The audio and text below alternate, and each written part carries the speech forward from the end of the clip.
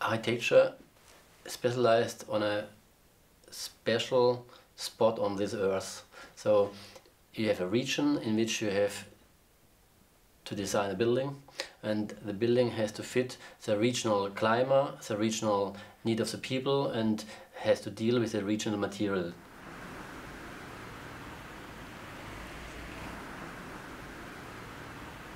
This building produces energy. You see, we have a facade which is covered with PV modules, and it produces energy, but this is not the innovative part.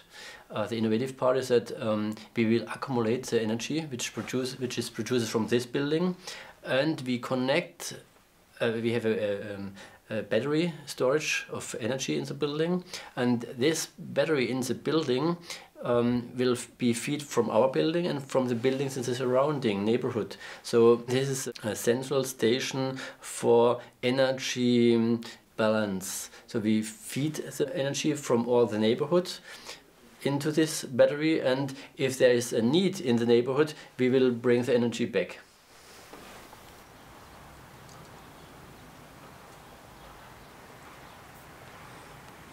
The outcome of architecture is then perfect when the facade, the optical outcome of the building, reflects the inner structure of the building.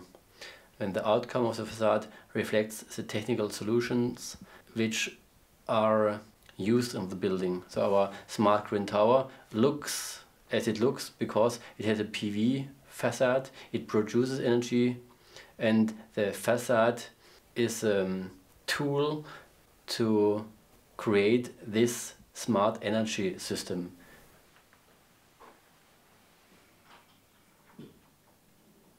Sometimes our technical partners, our engineer partners, are very well aware on the possibilities of some integrated technical solutions, but you have to make sure that people who live in the building, who work in the building as employees, understand the use of the building.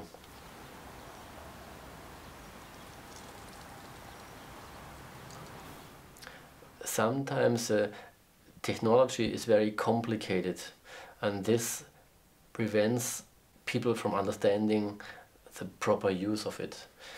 We have a highly complicated relationship between the need, the technical possibilities, and the use of the technical stuff.